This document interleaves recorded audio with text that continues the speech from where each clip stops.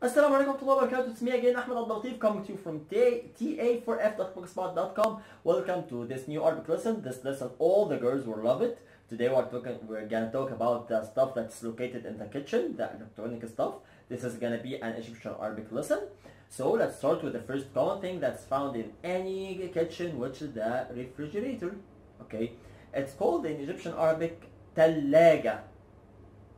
تلاجة. تلاجة. Okay, repeat it. تلاجة.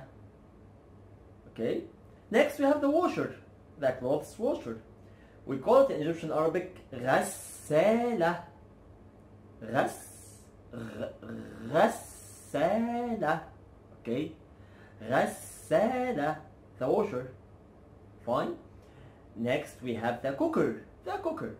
The cooker in Egyptian Arabic we call it, okay, just concentrate, it's quite hard. We're gonna divide it into multiple sections, okay? Butu gaz. Butu, repeat it. Butu gaz. Butu gaz. Okay, can I hear it? Fine.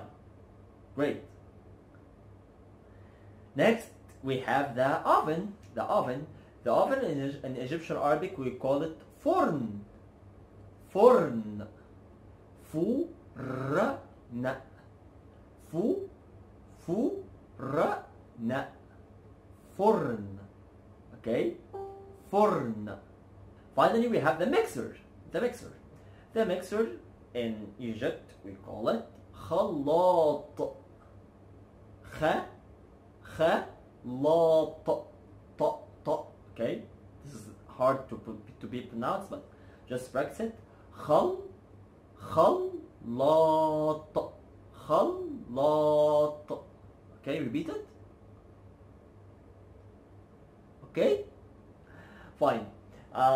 This was the 5 words we learned today. We learned تلاجة. تلاجة. بوتاجاز. بوتاجاز. بوتاجاز. غسالة. غسالة. غسالة. فرن. فرن. And finally خلاط. خلاط. خلاط. Fine.